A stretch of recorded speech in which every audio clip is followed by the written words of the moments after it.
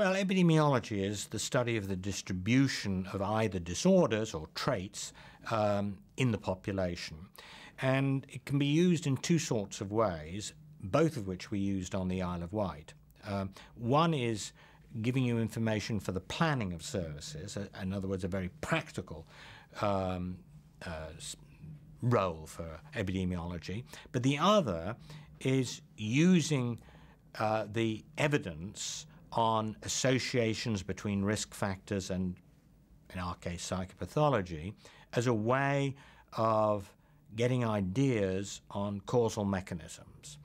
And so I was keen from the outset to be able to use epidemiology in this sort of way, aware, of course, that observational data you've got to be questioning of as to whether the inference of causation is justified or not. All people in behavioral sciences learn early on that you can't infer cause from a correlation or an association. Because it may be a coincidence, it may be due to selection into the groups that are associated, a whole variety of reasons. But you can get much closer to a causal inference, provided that you have an experimental approach. Now, sometimes you can actually use experiments, but of course in mental disorder, many of the risk factors you can't manipulate experimentally. It would not be ethical or practical.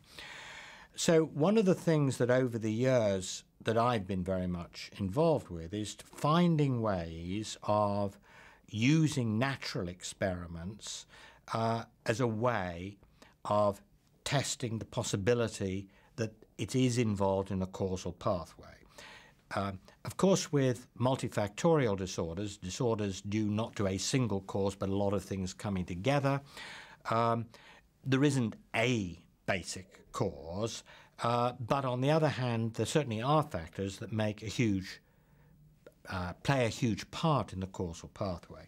So that, for example, the study of Romanian adoptees, children who'd suffered profound deprivation in Romania, there are two sorts of ways in which one could test the causal inference. The first is if the environment changes, does their behaviour and their development change? And the answer was clearly yes.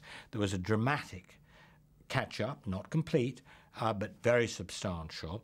So that made it clear that something about the conditions before they came to this country, i.e.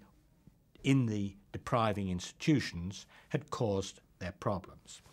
But then you've got another way, which is that some of them had deficits. They didn't fully recover. They had problems of various kinds. So then the question is, can you show systematic relationships between their pre-adoption experience and their outcomes? And what we have found is, yes, strong effects, and moreover, effects that are as powerful at age 11 as they were at age 6, as they were at age 4. So in this way, you have a fairly powerful inference that in some way these are involving causal pathways. And so the skill, if you like, both the art and the science of using epidemiology in this way is thinking of circumstances that will test.